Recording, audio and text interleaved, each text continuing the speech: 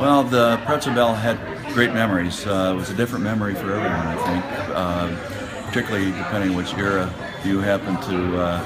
visit and be a part of it. But it was always a great memory for a place for students and parents to get together, and we always had great food, and it was a